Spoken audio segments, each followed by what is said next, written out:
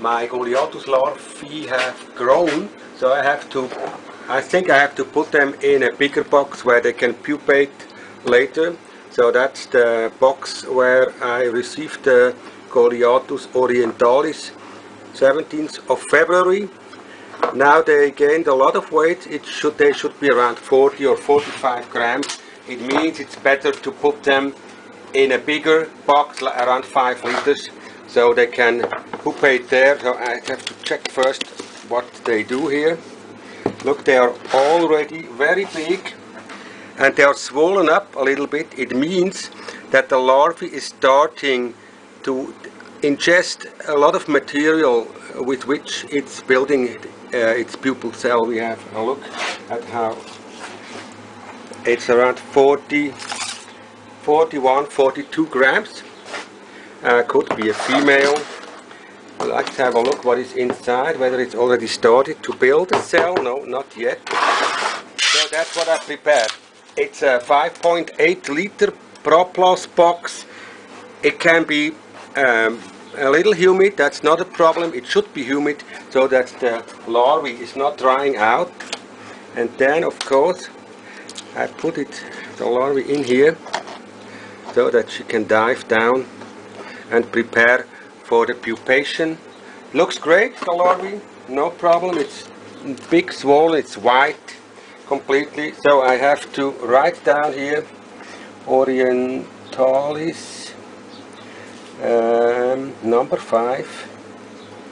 It's the 18th of May and it's 41 grams.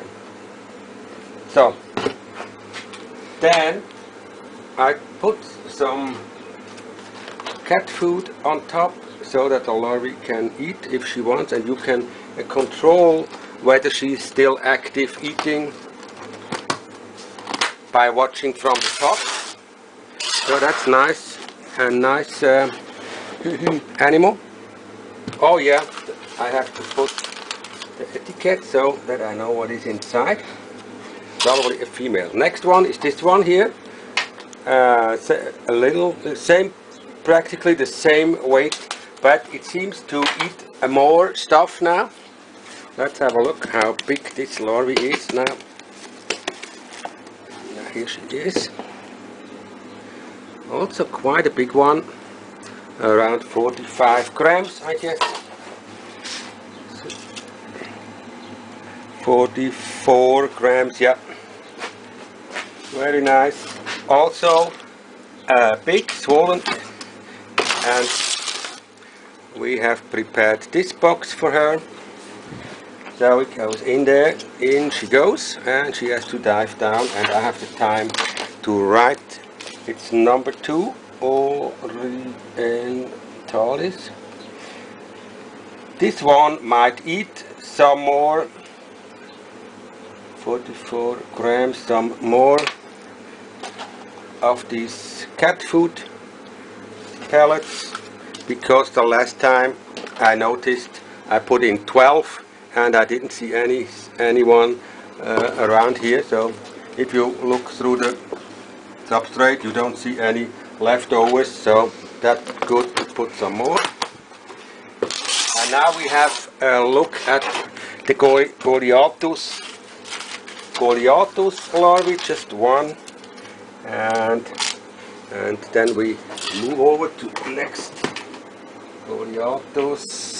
Goliathus, this one, yeah. It could be that it stopped eating. No, it's not yet stopped eating. Last time I put 4 cat food pellets on top, so it took down all of them. Let's see where she is. Or did she already start making a pupal cell down here? Let's have a look. Now if she's doing that and we can't remove her now, and we don't see her now from the outside, it's best to leave her in here and not dig it out, because that would be dangerous.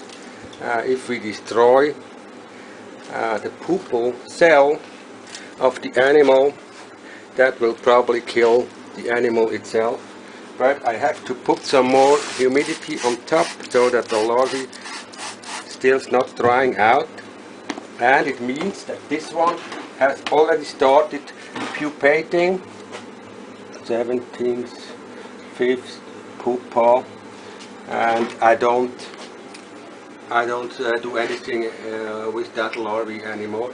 Just leave it there, and 5 months later we will have a look whether it's a female or a male, or whether it gets through this difficult process of pupation with Goliathus.